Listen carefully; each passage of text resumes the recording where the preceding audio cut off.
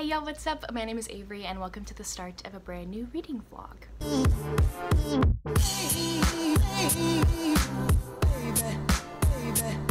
So I decided to do a weekend reading vlog, and hopefully this weekend I will be able to knock out all of the rest of the books on my summer fling readathon TBR. I only have 4 prompts left, I'm pretty sure, to complete, or 5, I don't remember. I wanted to share with y'all some of the books that I hopefully will be reading this weekend and am currently reading right now. So the first book that I'm currently reading is Dating My Best Friend by Annie J. Rose. I got this one off of Kindle Unlimited, and it's only like 275 pages, so it's kind of reading pretty fast. And this is going to fill the prompt for friends to lovers romance. Now I had another book on my TBR for this prompt, but I don't know, I wasn't really feeling it.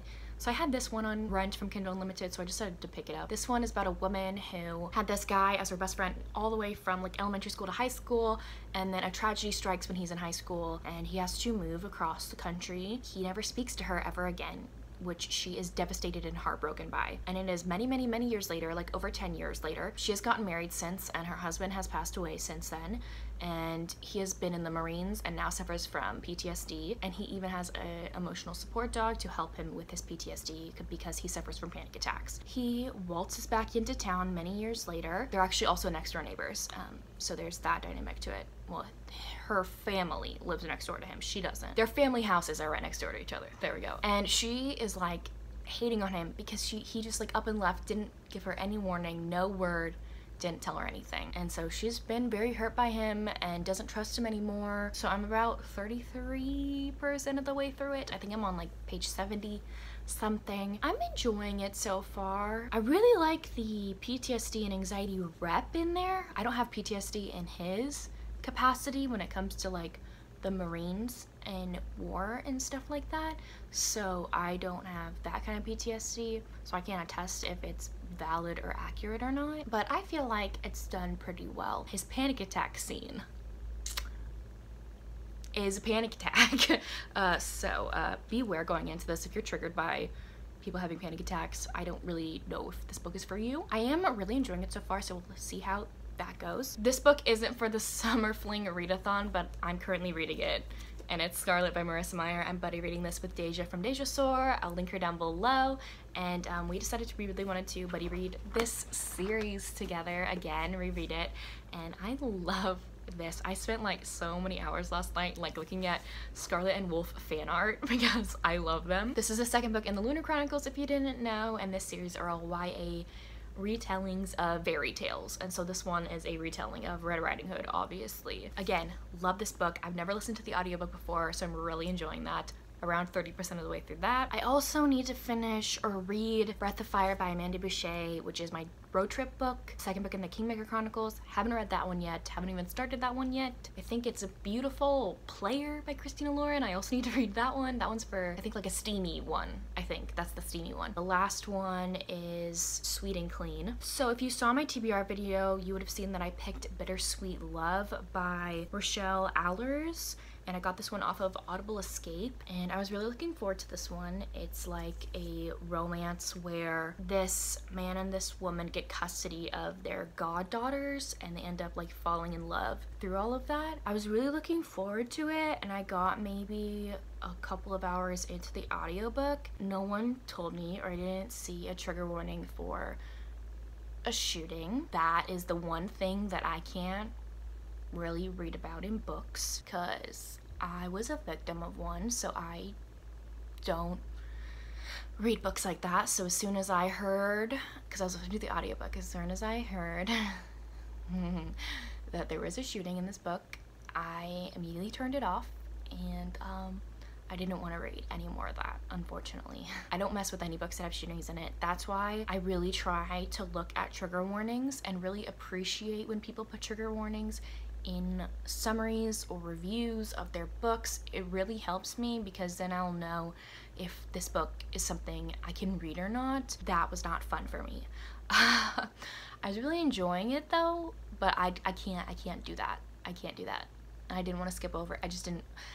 Once I know that it's in the book, I don't want to read the book, you know? I can't just skip over it. I decided to not read it, so I replaced it with If You Come Softly by Jacqueline Woodson, and this one is obviously a sweet and clean book. This is a young adult book, and it, y'all, this book, I'm only like this far of the way into it. It's very short. I'm listening to the audiobook of this.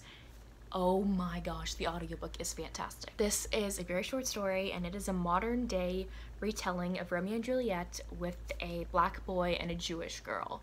And I had no idea that it was a Romeo and Juliet retelling going into it. I read the preface, or listened to the preface of this book written by the author, and this is a 20-year anniversary edition. So she originally wrote this 20 years ago, and so the preface is for the new edition. It's only maybe like 2 pages, and I have never read a preface that's made me cry before, and this one did. Her preface was amazing. It was beautiful. I listened to it like 10 times. I just rewound it before I even started the book, just to listen to this preface over and over and over again. It was beautiful. It's basically Jacqueline Woodson talking about how she had no idea that this book would reach so many people and touch so many people. I just want to read one little section. I hope that's okay. Towards the end of the preface, 20 years have passed since the publication of this novel. I've met people from all over the country who have met me as adults with their well-worn, many times read copies of this book. Once in Brooklyn, a young Orthodox woman stood before me in tears and said, "This is the story of my life." She had fallen in love with a black man and had been sent away from home, never seeing him again. Once in South Dakota, a young white girl handed me her tattered copy of the book and asked me, "What can I do to change the world?" In Dallas, Texas, a teenage interracial couple told me, "This book is like a Bible to us." And at a private school in New York City, a group of girls approached me in tears, none of us seemed to say anything at all. I have loved the journey If You Come Softly has taken me on. Looking forward to meeting you somewhere on the road. I literally had chills the whole time I was reading that just now. So those are my plans for this weekend. I have some work to do because I got a new job recently, and then I got to do homework. Obviously I want to get my weekend homework done today, hopefully, so I don't have to worry about it for the next 2 days. And then tomorrow I really want to try and wake up early to go to my school's gardens. There's this place my mom has taken me to when she came to visit, where the campus has like gardens here with beautiful flowers and places to relax and sit. The only issue is it is like 100 degrees every single day, and so I would be boiling. So my mom told me it'd probably be best if I went really early in the morning where it's not as hot, or late in the afternoon where it's not as hot as well, not in the middle of the day. I really want to go and take book pictures because my mom has beautiful gardens in her like yard. That's where I would take all of my Instagram pictures, which I do not have any of that now because I live in an apartment, so I don't have any of those gardens to take pictures in anymore. So I really wanted to go take a backpack full of books and go take some pictures. Also, sorry, this clip is so long, but I wanted to say I have finally gotten back in my groove with The Legend of Korra. I rewatched all of Avatar: The Last Airbender. I rewatched season 1 of The Legend of Korra, and I was in the middle of rewatching season 2 of The Legend of Korra, and I know in one reading vlog I was saying how I stopped watching it because Korra was annoying me so much. The beginning of season 2 Korra kind of sucks. Like, she's so boring and annoying, and I didn't like her. I was like, I'm fed up with this Korra, and turned her off for like a month and didn't watch any more of it. And so then the other day I was just like, you know what? I think I'm gonna power through and finally finish this season. So I finished book 2. I'm on book 3, which I've never seen book 3 or book 4. I think I saw the last episode of book 4 because I wanted to know what happened, but y'all, I had no idea that like past characters other than Katara show up. I started screaming when I saw who was in this season. Anyway, if you don't watch Legend of Korra, you have no idea what I'm talking about. Anyways, I'm gonna get going to doing some homework and all that jazz, and hopefully reading some. Hi guys, it is later in the afternoon. It is around 4:30. If you hear my computer, if you hear a fan running, it's because I have my video for tomorrow exporting. I finally got a video done before 2 a.m. the day of. For the past like 3 weeks, I have finished the video like Saturday at 3 o'clock in the morning. That's not healthy for me. I filmed this one. I really wanted to film another one. We'll see if that happens. Yeah, that's what I've been doing. I just finished editing it. I'm very excited. It's fantasy romance recommendations, which I love fantasy romance.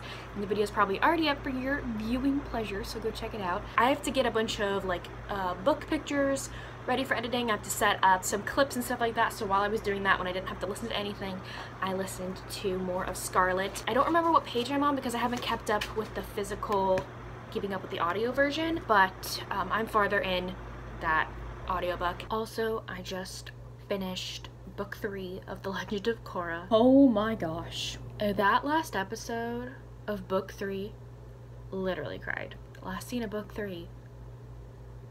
I can't wait to watch book 4 because I've only seen the last episode of book 4. It's like I know what happens, kind of.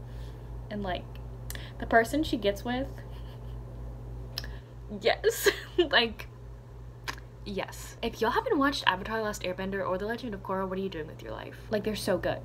I also really wanted to go on eBay and buy the mystery historical romance box. I think we're gonna do it. It's gonna be a birthday present to myself. By the time you're watching this, I think my birthday is in 2 days, if I'm hoping this gets posted on that day. And people told me that it kind of gets here around a week after you order it.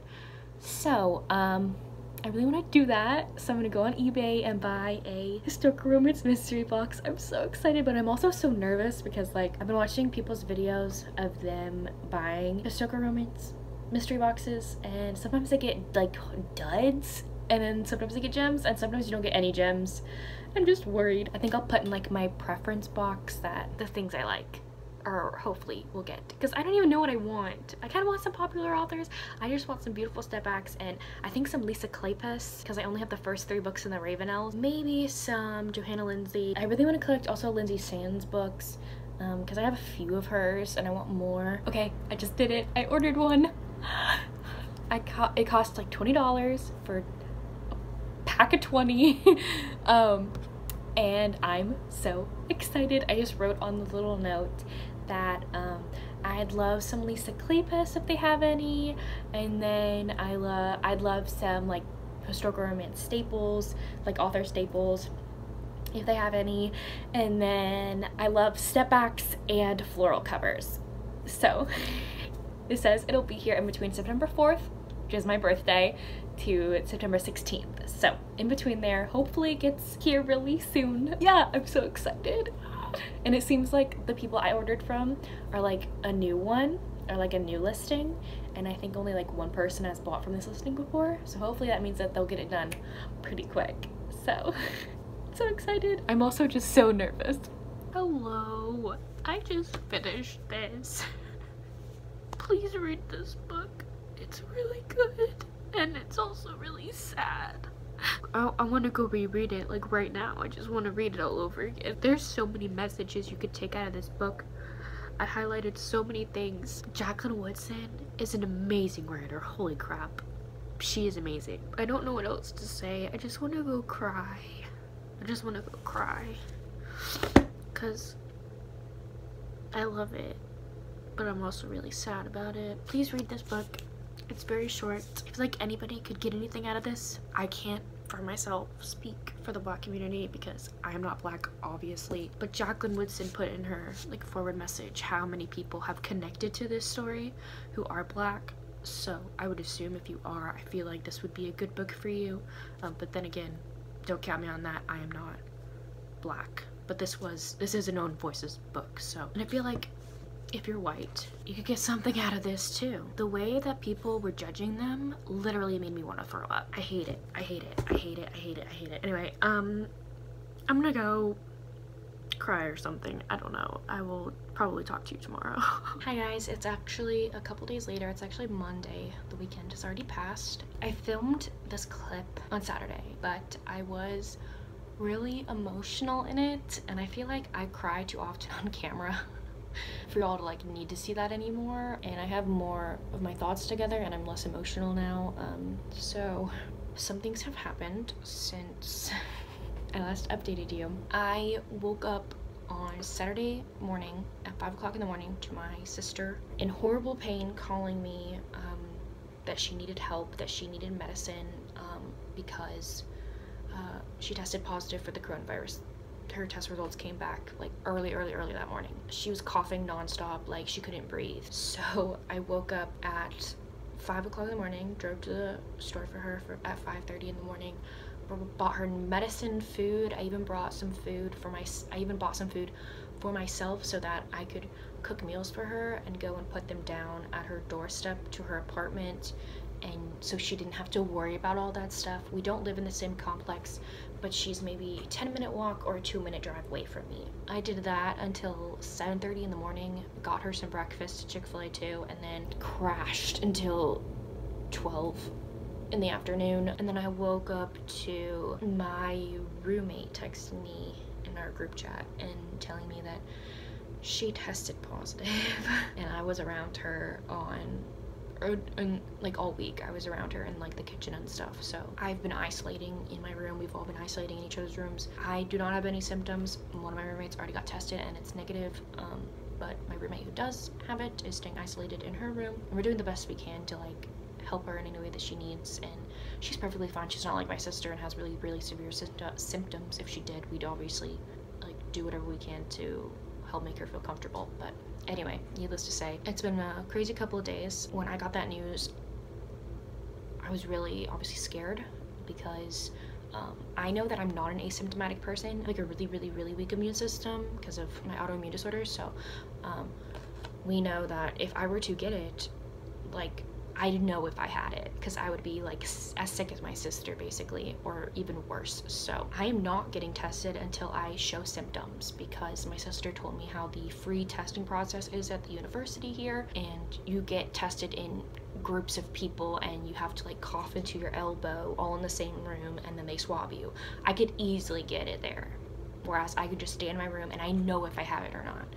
So that's what I've been doing. I emailed all my professors and told them I wouldn't be in class in person this whole week. As I've told y'all, my birthday is next week, and I was planning on going home Thursday and staying until Sunday, and I had so many plans, like not like big plans, like I can't go do stuff, but like I was still looking forward to spending time with my family and my pets because my pets are my life. We have like 7 now. We just rescued a kitten and he's literally getting fixed as we speak. I was looking forward to like eating a really good meal, one of my favorite meals, and like having sweets on my birthday, and I really wanted to go to like some bookstores safely and like find like hidden gems maybe at several half-price books, and just like spend the weekend like kind of like pampering myself, because I haven't done that in a very long time. So I've been too scared to go out into the world, and I've just been really focused on school and work obviously. So I was just really looking forward to that.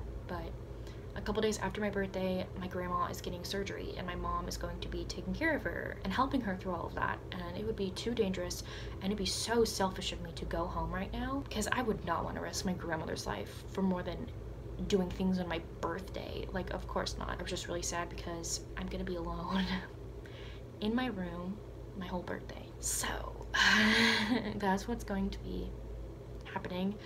By the time my birthday comes around this week, I'm gonna have like the bottom of the barrel stuff in my pantry, so I won't like eat anything I want. I don't even know if I have enough ingredients to make myself a cake or something. I know these are all superficial things. I was just really looking forward to it, and my hopes are kind of lowered. But as my mom has told me, it's only a day. We can celebrate it the next weekend, which I'm very excited for still. I will be spending my 22nd birthday alone, but it's okay. Things happen. I just am very grateful that I don't feel sick and I don't have it, and I'm grateful that I can go to classes online and professors are allowing that at the moment, and then I'm able to safely do stuff at home, work from home. I have food in my pantry. Like, I'm very grateful for what I do have. So needless to say, it's gonna be a very strange week going forward. Anyway, I thought I would wrap up this reading vlog. Obviously, I thought at the end of this I'd wrap up my summer fling readathon, because today is the 31st. It is the last day of the readathon. I don't plan on finishing like anything else today.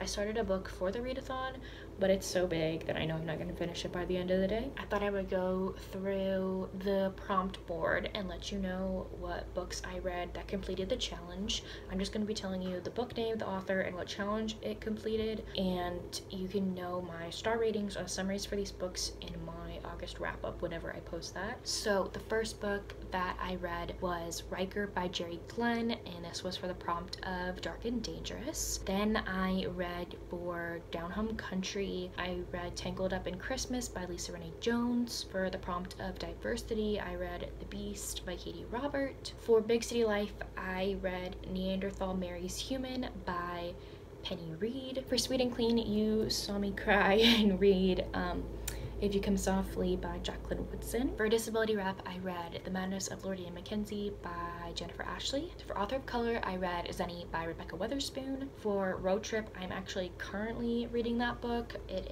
is Breath of Fire by Amanda Boucher, and this is a fantasy romance where there is a road trip aspect in it, but I'm only on page 73, 72. So I read up to there, or listened to that much last night before bed. For Old School Historical, I ended up reading Cold Hearted Rake by Lisa Kleypas. For Hot and Spicy, I ended up not finishing that one or even starting it. It was Beautiful Player, I think, by Christina Lauren. I got the audiobook in from the library. I just didn't have enough time to listen to it, unfortunately. Hopefully I will listen to it though in the next couple of days. For Friends to Lovers, I also didn't finish this one. I got to maybe page 50 something. I don't even remember the title of it or the author, but here's the picture of it. And then lastly, for category romance, I ended up reading After Hours Seduction by Janice Maynard. I also forgot to mention that I finished Scarlet by Marissa Meyer.